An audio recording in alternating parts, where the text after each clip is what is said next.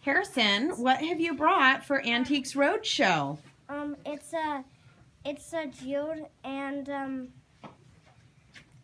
it's pretty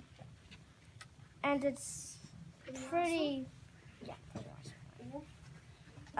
and it's pretty old. I got it from my cousin Catherine. How old is it? Hundreds of millions of years. I don't quite know, but it's pretty old. Can you tell us a special story about the thing you've brought? Well, oh, I'm sorry, actually, honey. Can you tell us the name of the thing and a special story about it? It's a geode and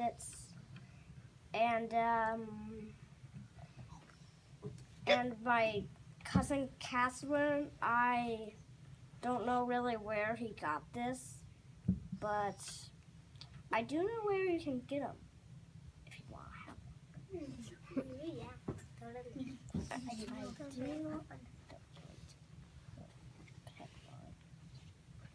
them. And I do have a little, this is the thing that came with it. Okay, what does it say here? There's lava geodes. Hey, you know, that used to be just a bubble in lava. It's cool. Before it rained and it formed those crystals. And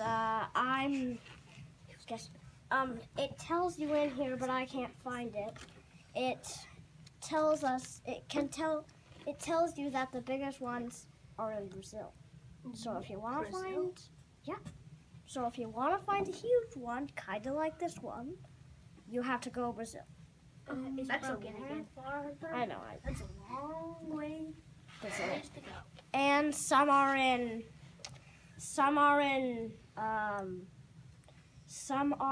Japan. I'm totally going there. No. That is so far. My mom's going to take me there a long time ago.